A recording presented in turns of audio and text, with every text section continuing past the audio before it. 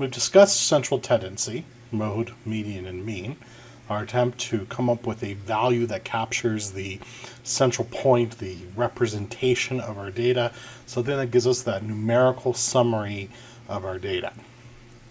But a single score does not really capture the full sort of picture of our distributions.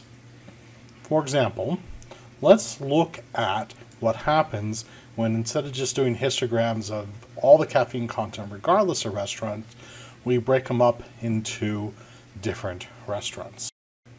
What I've done is created separate histograms for just Applebee's, just Arby's, just Burger King, and just Hardee's. Over here, if we look at the means, we will see, with the exception of Arby's, the difference between Applebee's, Burger King, and Hardee's, they're all very, very similar. There's just not much difference in means. But when we look at the histograms, we can see that there's actually quite a bit of difference in the distribution of the data, right? And see that for Applebee's, most of the data is clustered strongly in this sort of 39 to 42 range, with only a little bit of variance to either side. Yes, there is sort of a symmetrical pattern out here, but there isn't a very high frequency. Whereas when we're looking over here at Burger King, we see that there's a little bit more of a range, and they're all about equal to each other. We're not going, we don't have this big peak. And then lastly, if we look at Hardee's, we can see that there is a much larger variation, much larger range between the low and the high, and the peaks are not as clear. Right? So while the mean can tell us a lot about the central tendency, we're missing something. We need something else that can tell us more about the shape of the distribution. What we're looking for is a measurement of variance.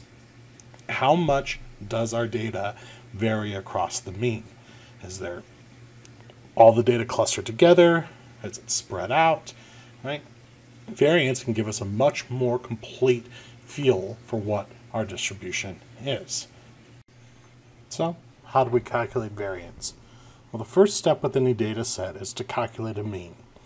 In fact, from now on, whenever you see a list of numbers, I want you to start thinking about calculating a mean. See a list of numbers, calculate the mean, right? Look at a menu, see the prices, calculate the mean. Okay? Always be thinking calculate the mean. So we start by calculating the mean. And then what we're going to do is we're going to take that mean and we're going to go back and we are going to subtract it from each score in the data set. So what we're getting is the difference between the score and the mean. However, since half of our data is going to be below the mean and half of our data is going to be above the mean, we're going to have half of our data is negative, half of our data is positive. If we try to add up that difference, it's going to come out to 0. So in order to alleviate that, we square the difference. By squaring the difference, we get rid of those negative signs and we get a magnitude of the difference between our scores and the mean. The next step is to take those squared difference scores and add them all up. We're going to sum them all up. This produces what we call a sum of squares.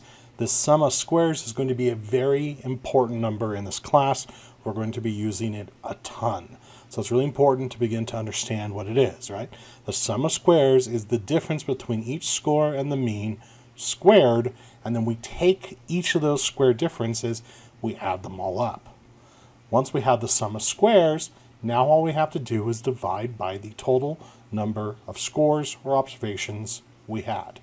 Let's look at it in equation form. So this is exactly what we just talked about. We're going to take each of our scores represented by x, and we're going to subtract the mean. Once we've done that, we are going to square that value. We then use that summation sign that tells us to take x minus m squared, and then we're going to add up each of those. Then, at the end, we divide by the total number of observations. This is the formula for variance. Let's take a look at it in practice. So if we have 10 cities and we have data that tells us the price of a gallon of milk across those cities, we need to determine the variance. Well, what's the first step? Well, remember, you see a list of numbers, you need to get the mean. Well, we know how to calculate the mean. We take each of the scores, we sum them all up, and then we divide by the total number of observations, which gives us a mean of 3. Next, we're going to have to take that mean of 3, and we're going to have to subtract it from each of the data points. We had 10 data points, so we track the mean from each of those 10 data points. We then square that answer, and we add each of them up. If you go through and do the math on this, you'll find that our sum of squares is equal to 10. Lastly, we divide by the total number of observations, which was 10, so in this case, we get 1. One problem we have is that the variance is squared, and that's usually not what we need, right? If we have the price per gallon of milk, variance is the price per gallon of milk squared. We have the variance of, say, caffeine, it's the variance of caffeine squared. What we usually want is some sort of measurement of variability that is in the same units as our observation. So we have to get rid of the square. It's real simple. All we got to do is take the square root. When you take the square root, you get rid of that squared units, you're back to the original units, and that's what we usually use when we're doing calculations. Variance is when we have squared the units. The standard deviation is after we take the square root. So there's 2 ways to calculate the variance, and that'll have an effect on the standard deviation.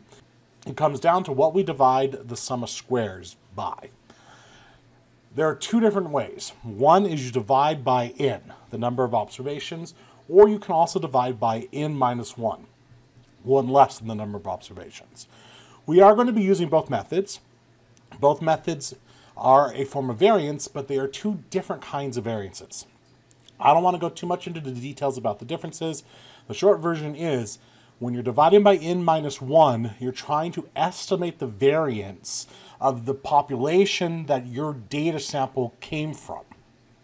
Whereas we are attempting to calculate the variance of just our data set, just our subset of numbers, and not try to infer the variance of a wider population.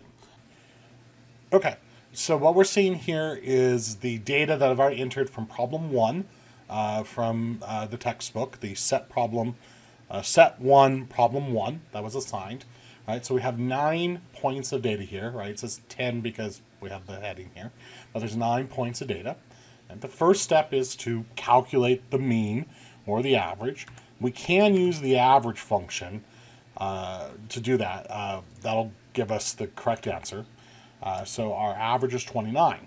Now, we could do for the variance, right? For calculated the variance of our data. Right? And if we do that, we get 10.75. And if we use the standard deviation function and we select our data, right, we get 3.2 or 3.3. Right? So this is what we get when we use the n-1 method, as I was talking about. That's not what we're trying to do. But let's kind of do this in a manual way. It helps us make sure we get the right answer. I think it helps us understand what's going on with the actual calculation. So remember, what we need is we need a sum of squares. A sum of squares is when we take each data point and we subtract the mean and then we square it. So let's do that.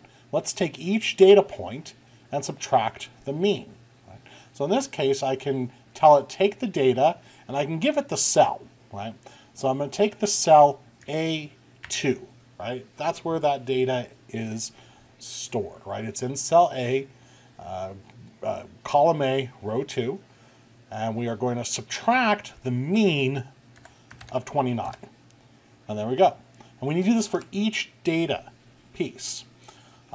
With Google Sheets, we can actually just copy that and then we can paste it and it will move the equation down to each cell and it'll change to match the appropriate cell.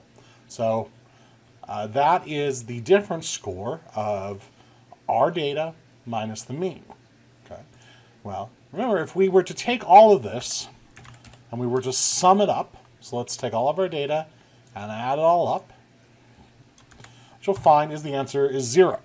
talked about that. It's because there's as much data above the mean as below the mean, so when we add up the different scores, they're going to be 0.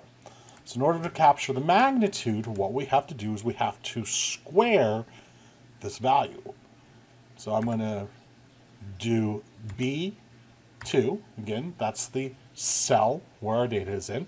And to square it, we use Shift 6 for this little caret.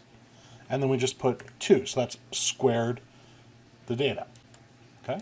Same thing. We can now copy that and paste that answer all the way down. And now we have the squares of the different scores. So what we need is we need the sum of squares. So I can get the sum of all of these answers, all these squares.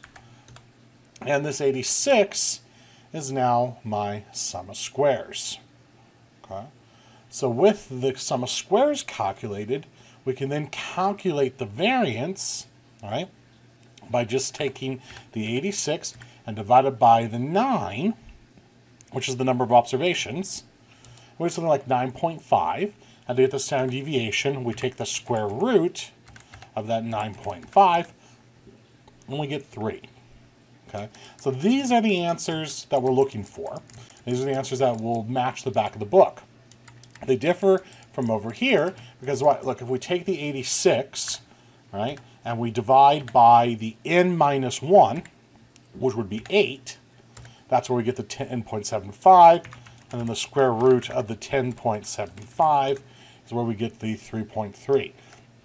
So again, we will learn when it's appropriate to use n minus 1 to calculate variance. This is not the time for that. We will talk more about n and n minus 1 in a couple of chapters when it becomes more relevant.